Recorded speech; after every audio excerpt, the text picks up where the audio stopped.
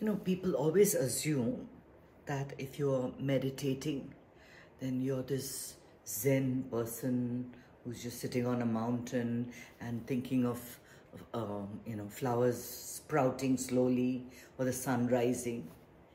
That's not necessarily true.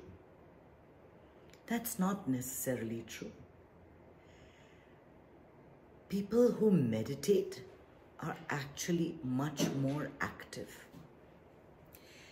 Except that all action and all results of action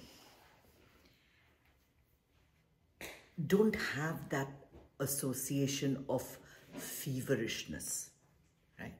So you actually enjoy your life because you're not connected with what happens. If I do this, then this will happen. If I do that, then that will happen. This idea of what's in it for me, it goes away. And you act for the sake of acting alone.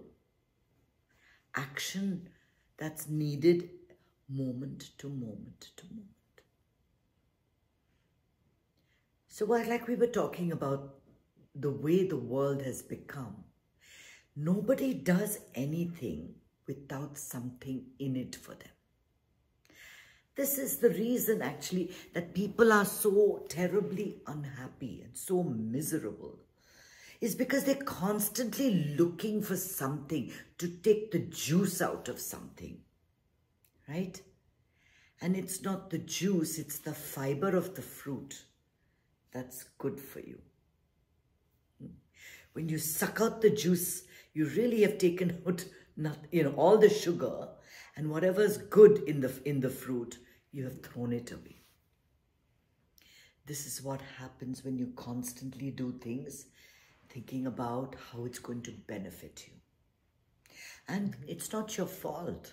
It's not your fault. This is how we were raised.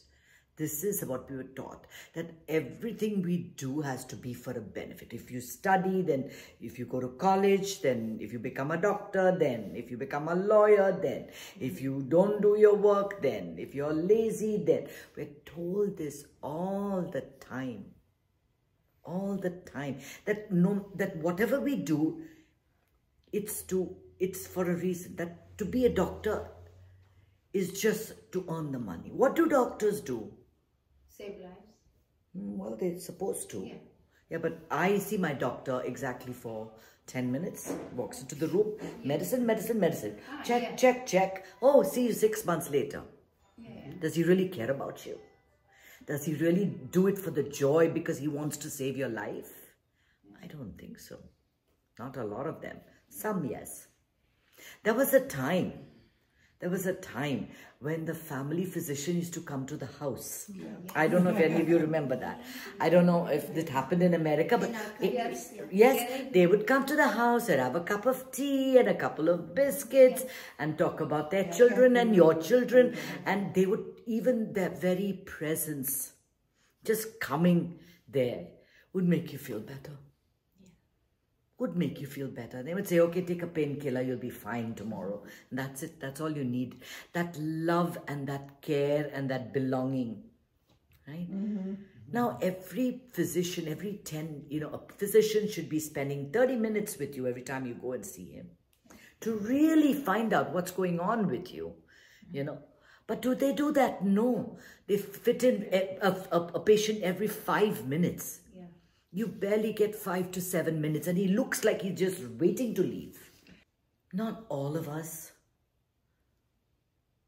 are born inherently peaceful. Some of us have to work at it.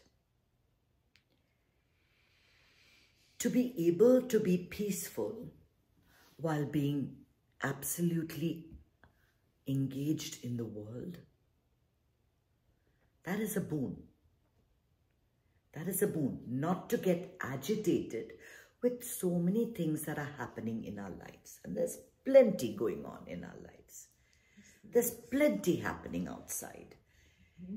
And we can get engaged in activities that we are suited to without having identity with it. The problem is when you identify a lot that this job is my everything, then the day your boss shouts at you in front of customers is the day you feel like, what am I doing here? What am I doing here? Right?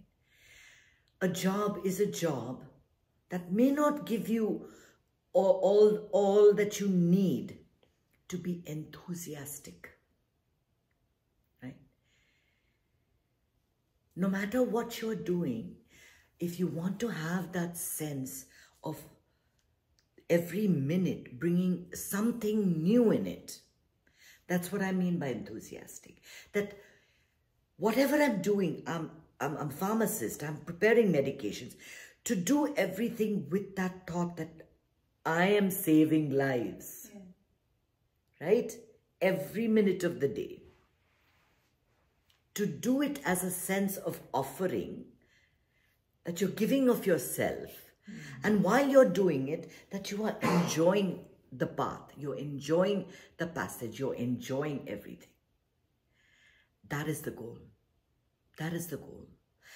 It's not that meditation distracts you from this path. A lot of people say, oh, I'll meditate when I retire, I'll meditate when everything's so. No, I wish you had begun meditating when you were in your 20s or in your teens, when things were really bothering you, when you didn't understand what the purpose of life was, when you didn't know what choices you had to make, you didn't know what was a way to lead your life and what right and wrong felt like. The thing is, when things go good and things go bad, can you see them both as being the same? Absolutely the same. Because it's only the fact that you think this is bad and this is good that lies a difference. Actually, it's all just stuff happening in your world. And sometimes the bad stuff, the things that you think are bad, a job loss, loss of a family member, somebody dying, brings out something inside you that would never have surfaced otherwise. It is only in times of extreme grief and extreme loss and extreme pain that gold gets purified. That the real you come, that the real spiritual growth happens. It's not going to happen on its own. If things are cruising along well, you're just doing things as you're doing. Whether you're enthusiastic or not, no one knows. It's the same job, same job, same job. Is it bringing out the freshness in you? Every day when you wake up in the morning, do you say, today's the day. Today I want to go. Today I want to see what, I wonder who I'm going to meet. I wonder how this day is going to pan out. I wonder what I'm going to cook this morning. I wonder how the weather is going to be. I wonder what life holds for me today. And this is what we need, right? The same old routine, morning to night, predictable. You get up, you turn on the coffee, you go brush your teeth, you have your coffee, get into the car, listen to the radio. You don't know how you reach your work. You reach your work, you greet everybody, and then you begin taka taka taka taka on the computer. Right? This is how most people's day is. Routine, predictable, without the freshness in it. To do everything every day, fresh and alert. And just because it's a job that needs to be done this moment.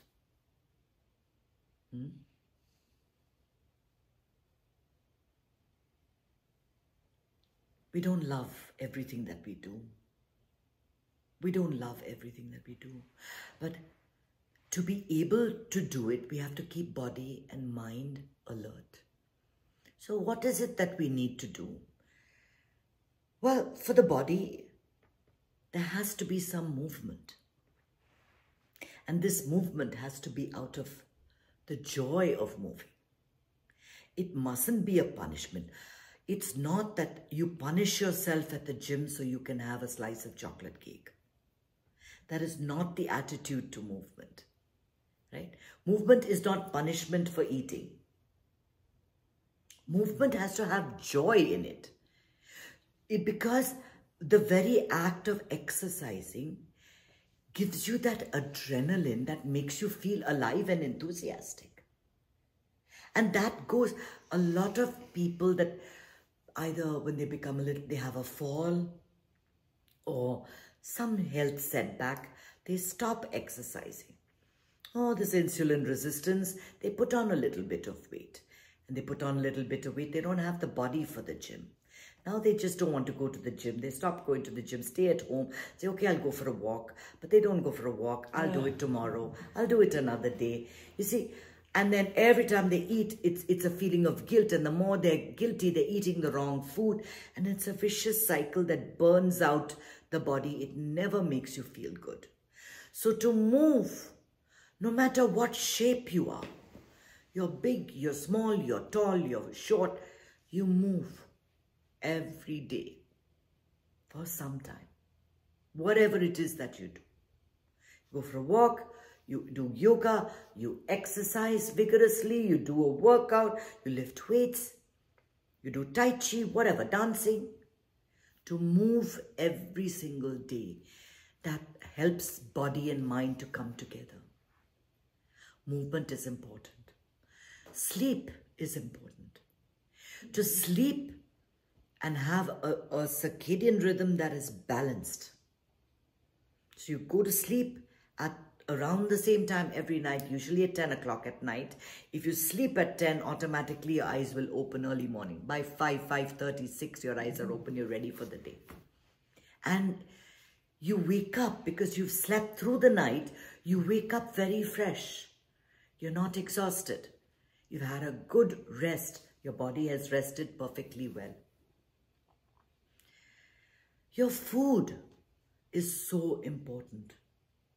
Not to grab a donut on the way to work or somebody's brought a few pieces of cake to indulge yourself. If you eat a non-sugary diet, a non-processed food diet, it makes a huge difference in how you feel. Because this whole body is about what you've put into it. And there is no doubt about it. There is no doubt that such foods make you sick. So what are you eating? That's important. That's for your body. And then there's the mind. Then there's the mind. To give a little bit of time to just be. To just be. This is called being time. And I do it in different ways. It's not just that I sit and I meditate. Yes, I do that too. But I also do it when I'm chopping vegetables, when I'm ironing, when I'm even watching television, to just feel the hands, the body. Is my body twisted to one side? Am I pressing down? Just being time, just being and just enjoying that time of doing nothing. This is very, very important. If you do all of this, you'll be tapping into your body's ability to just rejuvenate itself and be alert and alive. Breathing reverses prana. It reverses prana. And when prana gets reversed, you definitely feel enthusiastic and alert. What is prana? Prana is subtle energy in your body. It's what makes the body what it is. So prana can be accessed through many different forms. And the most accessible forms that we have is food, light, sunlight, and breath. So pranayama is breath work. That's what we teach. Breathing exercises to reverse prana. Yeah. So whatever I do a little bit right before the class, that's not a whole workshop. But maybe when I come back and there's time, we'll do a full breathing workshop that y'all can learn the breathing exercises. It makes a huge difference.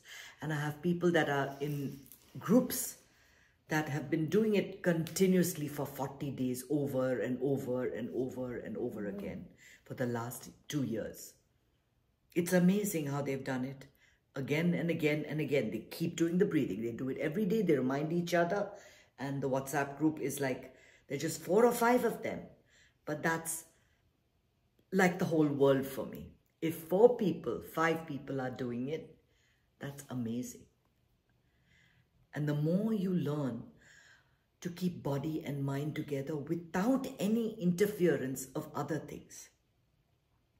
Like, I don't need a drink. I don't need company. I myself, by the quality of my life, by the things that I do in my life, bring freshness and enthusiasm to every minute of every day. Whatever I do, whatever it is, to do it wholeheartedly, putting body and mind and everything into it, without expecting anything from it, just for the sake of doing it. So carry this message with you through the year, through the new year.